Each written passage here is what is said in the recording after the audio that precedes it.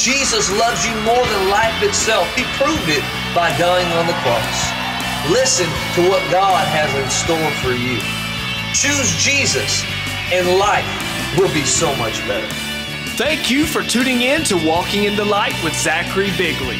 As you listen to today's message, we believe God's Word will impact, empower, and change your life forever. Now, let's get ready to walk in the light.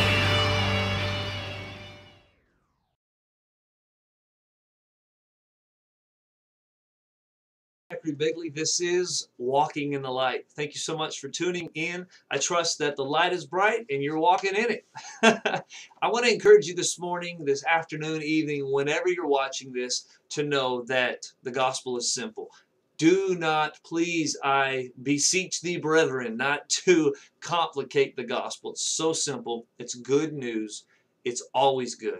Even when it may seem harsh or rough, guess what? If you look at it through God's eyes, it's good news. God's only trying to help you and make you a better person. So I want to talk today about choosing the good part. You remember that story of Mary and Martha? It's in the New Testament. Jesus comes over. He's teaching the gospel. He's preaching the word, doing what Jesus does.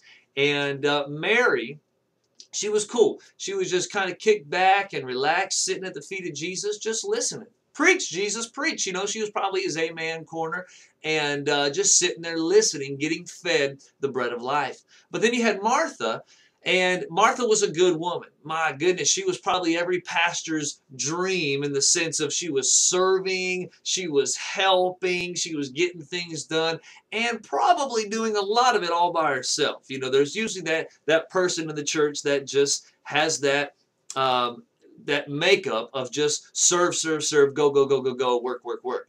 And oftentimes, unfortunately, they can be used to the point that nobody else really gets to do anything because they want to do it all. And Martha was kind of like that individual. And here she is just sitting in the kitchen, rather standing in the kitchen, working, cooking, whatever she was cooking. And she kind of got upset because her sister Mary was just sitting at the feet of Jesus listening to him teach. So Mary, just imagine you're at church, Sunday morning church, or, the pastor's over at your house and he's doing a weeknight Bible study in your living room.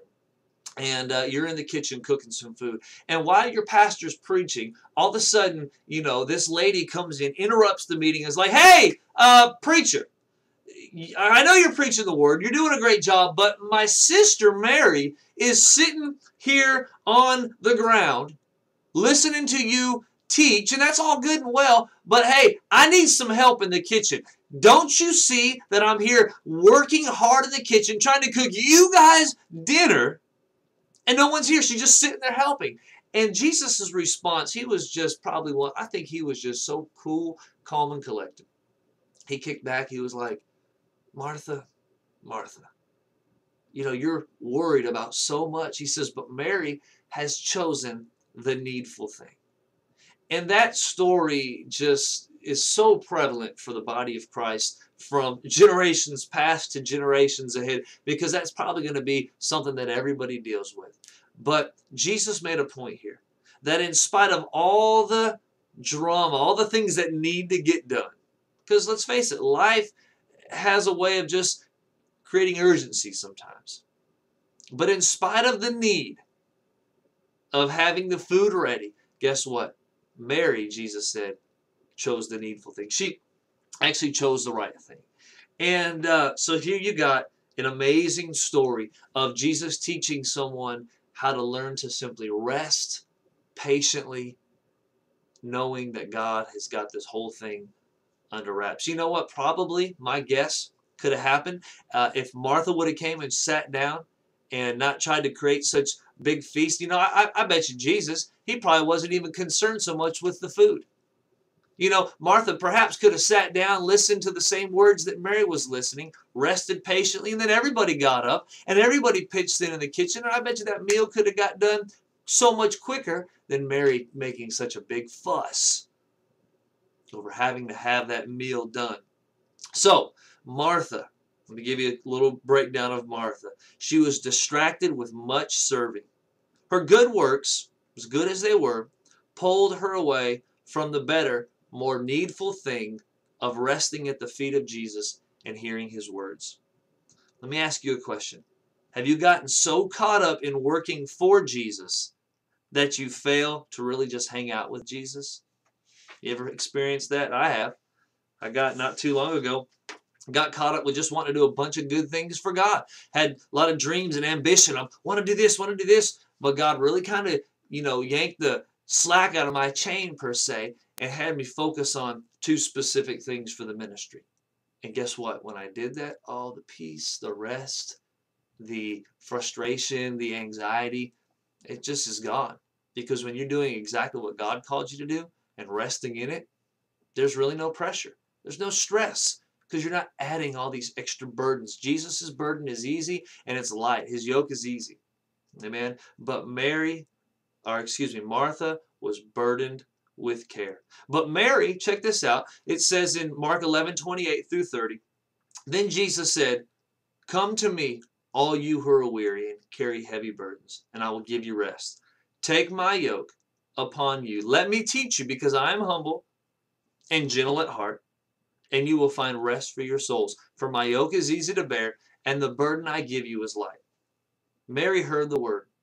She rested at the feet of Jesus. She ended up just choosing the right thing, and Jesus says that Mary chose the needful thing, and guess what? It was a good thing. And he also said this. He said it would not be taken from her. So I want to encourage you today on this Walking in Light webisode, broadcast, whatever you want to call it, to take time, sit, rest, and fellowship with Jesus. My goodness, make on purpose time for just you and him. Even if it's 5 minutes, take that time, get alone with God. Pray in the Spirit. Pray in your understanding. Pray and ask God to show you exactly what is the needful thing for your life. Grab your Bible. Grab a notepad. Put on some music. Sit, kick back, relax, and let God speak to you. Write down what he says. You never know when you're going to come back over those notes and need just that fresh encouragement.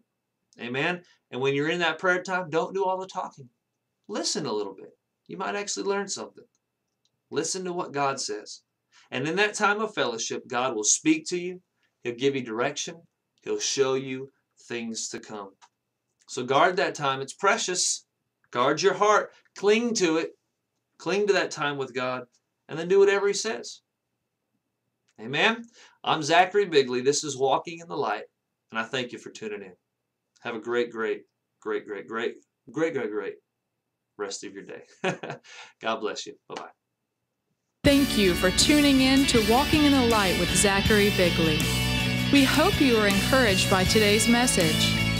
Be sure to tune in next week, same time, same station. For more information on Zachary Bigley Ministries, go to zacharybigley.org. That's zacharybigley.org. Remember, at Zachary Bigley Ministries, we are teaching the Word, reaching the nations.